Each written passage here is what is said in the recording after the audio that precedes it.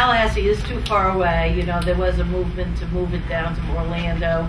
There's a plaque on the building that says, thanks to Representative so-and-so, Senator so-and-so for his bill to move it to Orlando, which inspired the city of Tallahassee to pay for this building. I'm going to be a glass half full person right now and mention to you that not in every state do you find, in fact it's a rarity.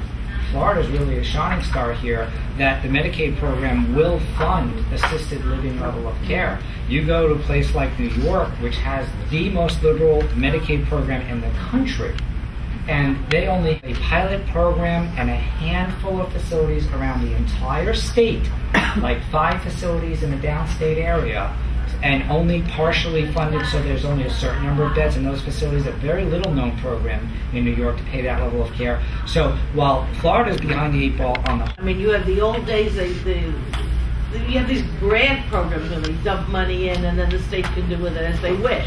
There are these waiver programs. Well, your long-term care diversion is a waiver program, so you have certain requirements because the Center for Medicare, Medicaid Services will approve it or not approve it.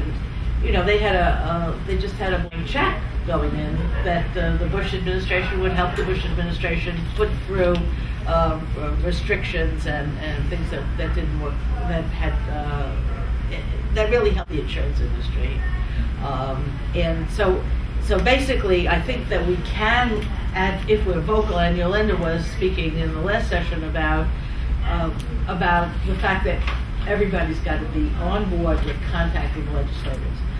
They don't know. I mean, I'm a voice, and I actually learned that I got awards and stuff, that I was something dangerous going on that was got to be stopped, and I'm going to ask you all to be aware of it. There's a program in Broward County called Medicaid Reform. It is horrible. I mean, it is just, they are basically HMOs that are taking a huge percentage of administrative costs. They're changing things terribly, but it doesn't affect seniors because the seniors were carved out in 2006, 2005, 2006.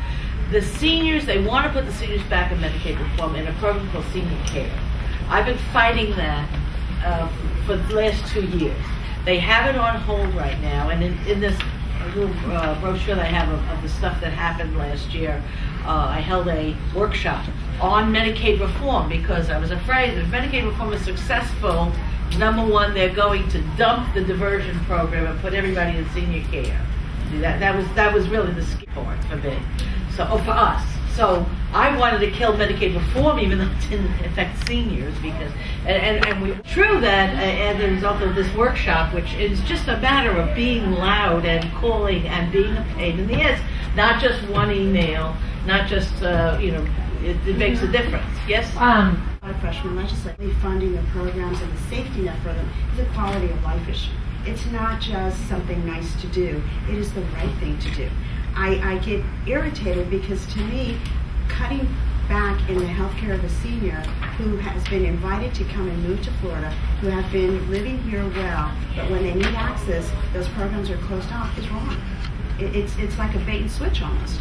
And it's almost like, I have a friend in Jacksonville that gets so mad. She says, are going to Tallahassee to get briefed on how to be a legislator. And so there are 5 topics, the 5 most important topics on their afternoon agenda. Education was number 1, property taxes is 2, insurance is 3, healthcare is 4, and I forget what the 5th, but I was outraged that healthcare was 4. Because when you get sick, nothing else matters. You will get rid of your house, you will do whatever it takes to get well again. And when a senior gets sick, it's not that they get sick and they get better. They get sick and then it's something else. It is the beginning of a process when a senior gets sick. And for all those families that are out there struggling and they don't know where to turn, I think it has gone to a tipping point in the state of Florida where healthcare and seniors and appropriately funding the programs and the safety net for them is a quality of life issue. It's not just something nice to do. It is the right thing to do. I get irritated because, to me, cutting back in the healthcare of a senior who has been invited to come and move to Florida, who have been living here well, but when they need access, those programs are closed off, is wrong. It's like a bait and switch almost. And it's almost like, I have a friend in Jacksonville that gets so mad. She says, I should ask legislators, well, why don't we just get rid of the junior and senior year in high school? And that's what you're doing to our seniors by cutting our funding. You're not allowing them to optimally grow older in the state. And, it's going to take all of us to be as fired up as people were about the need for change at the national level.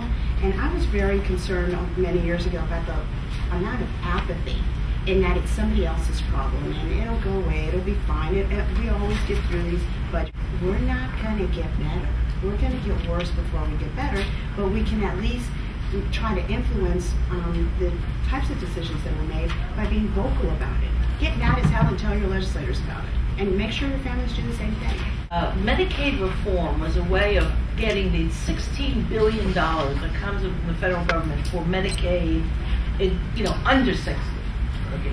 And to get that into HMOs, so that HMOs would administer it, and the ones that are administering it in the mental department, that section, are taking 38% in their administrative costs.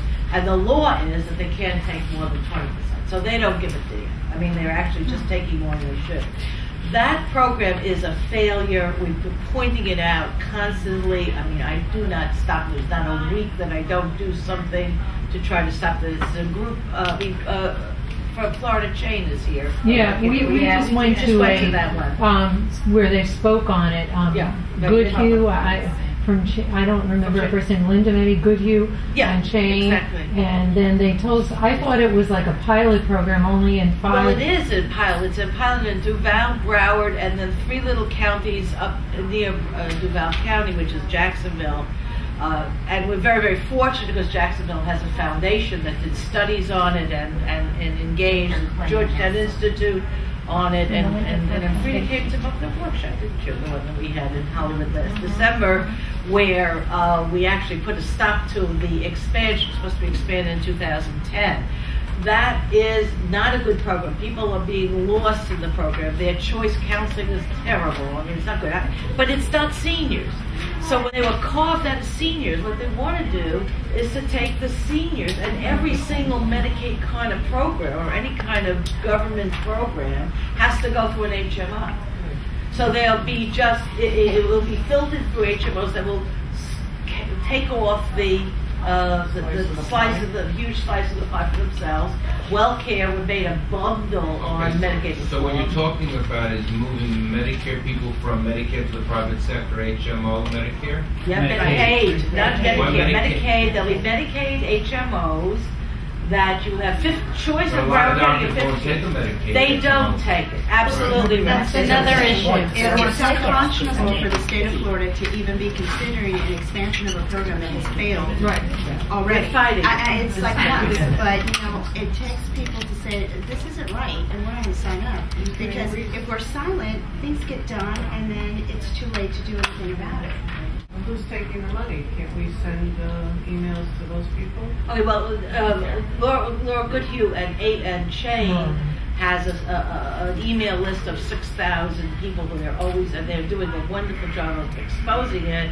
I keep doing it on the legislative level. I will not. I mean, it's hundreds of these studies of how bad it was. I went to every legislature. I was exhausted, just giving them all out, talking to staff, telling them how bad. They don't want to listen because it's a Bush program. It is a program to help the insurance and HMO industry of their friends. The diversion program's good. It's run by HMOs, but it's been tweaked. Those people are doing a decent job.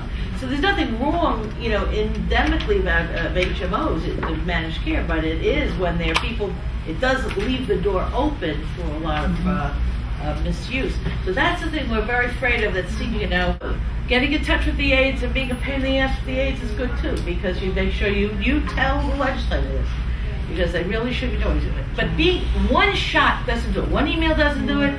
10 emails doesn't do it. You got to keep going. Well, when I bring to my representative an issue, it is resolved on the micro level, regardless of whether I ask the question, am I the only person bringing this to your attention? Is there not a cumulative effect? Do you not see a systemic issue Usually it's a DCF Medicaid problem of one kind or another. Yeah. And they don't want to address that. She doesn't want to address that. She helps my person out. My person goes merrily on his or her way. I cannot possibly be the only person bringing such things. Absolutely right. And that's why what you can do is to send the same issue and choose legislators who you do it. Now, let me Sunday Times, the magazine section, there is an article about what went wrong over the last 8 years, and I'm not trying to take party lines here and tell you how I vote, but that was sort of the angle of the article, and the essence of it, the main point of the article, was Congress's failure to act as a check and a balance on the presidential powers that were being exercised by President Bush. And the reason cited for that was this sense that when you vote as a member of Congress, there is now an expectation that if you are a Republican, you will support your party first. Absolutely. And your constituency comes second.